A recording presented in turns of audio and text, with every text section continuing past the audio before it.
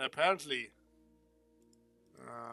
there's a new post that caught my interest. I like to go over with. You know?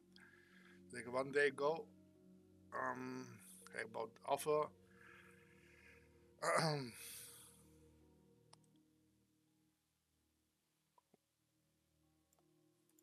The war within Alpha development nodes, like 40 extra slots now available.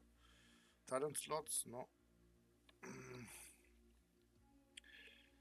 So basically here says of the nodes of today now includes 40 talent loadouts and more changes to warlocks and mages are inbound.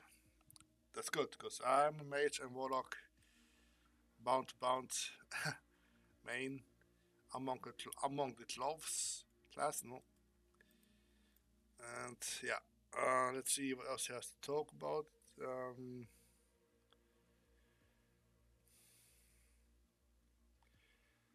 Deathstalker is now available for testing. It does not appear to be in this build. Well, Deathstalker is the rogue hero talent, right? So whoever is fond about rogues, you may test them out, but it's not in this build here. And who has built? Yeah. Otherwise, let's hop into this. Let's see classes.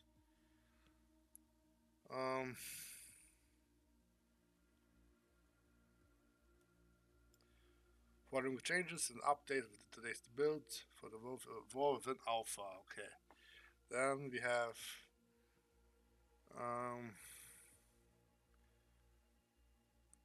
the number of talent loadouts that can be saved on a per character basis has increased to 40 was 10. So basically, you had your talent loadouts. No, you could save them 1 to 3, 1 to 10 maximum, right? And with it. So and now you have like 40. So basically, you can have like 30 of 10 of these ones, 10 of that from the other ones, no 10 from the other ones, and I like a little bit mix and match. No. But it's okay, that's for each his own. No. Then we are removing decreased melee range talents across the game, as much as the install influence and acrobatic strikes. Default melee range has increased since these talents were originally created, so they now allow specs to attack from well outside when it appears to be unavailable. So they make the immediate experience less consistent across the classes, and we are not happy with that. So we are removing them.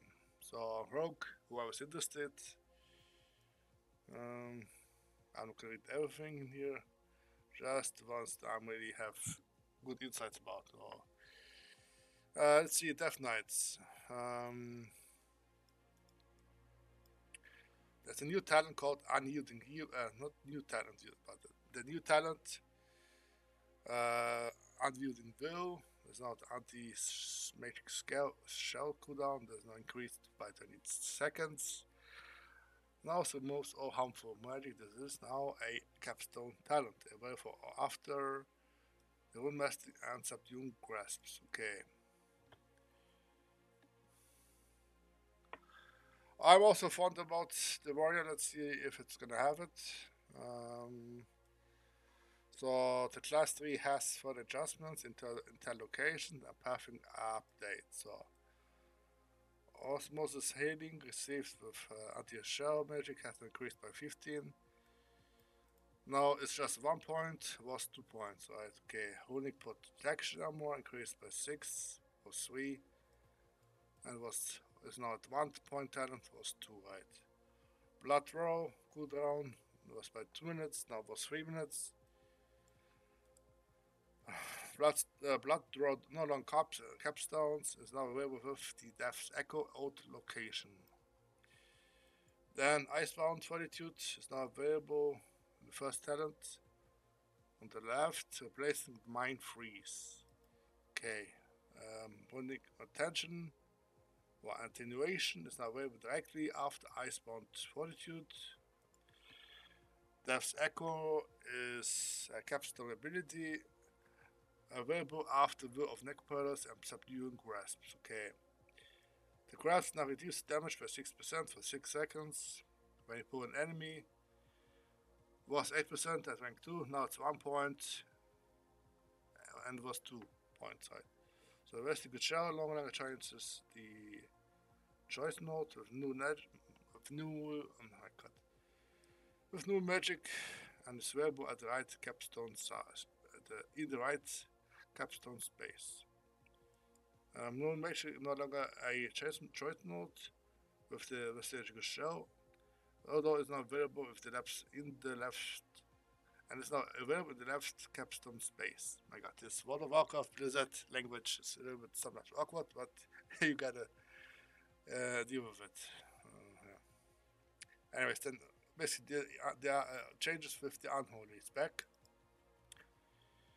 Sad Doom now reduces the cost of your next world by endemic causes, your next death core or epidemic by 10.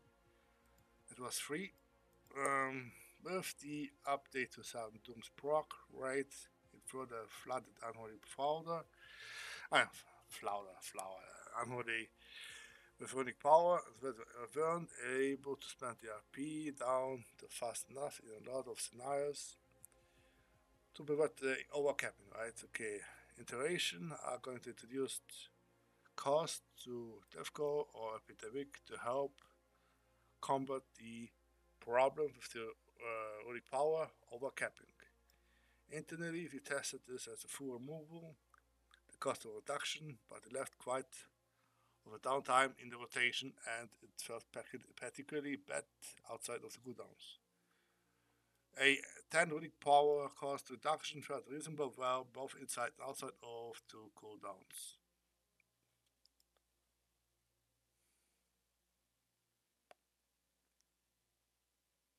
This was the instant death quake proc, right? Now, yeah, it was free, and now it will cost like 10 runic powers each time you use it.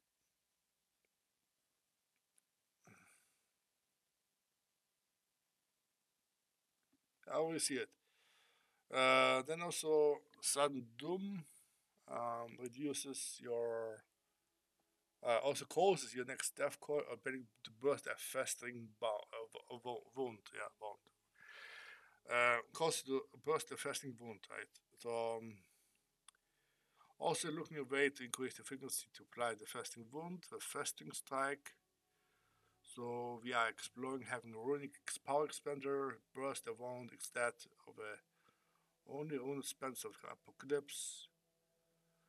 Internally, we're testing, we found it creates a natural cadence in which you want to press fasting strike. So, only on passive wounds, applicators, the other perk of Deathcore, bursting and fasting wound, consuming sound doom, it helps to ease off the friction during the cooldowns. So then the update Spectre with a few additional talent locations. Notable movements are Superstar Mobility, now located directly after Death Rod. Unholy Assault and Fast Might, now located in the middle after the Re of My Army of Dead. And Turning Agony is available after Dark Transformation. Okay. So it's basically the Sun Doom proc, the Sun Doom dot appliance, right, to burst the fasting wound. Of course, some knot changes back and forth, right? And Frost, fix an issue with Absolute Zero being available prior to the third gate being unlocked. Okay. Well, whatever.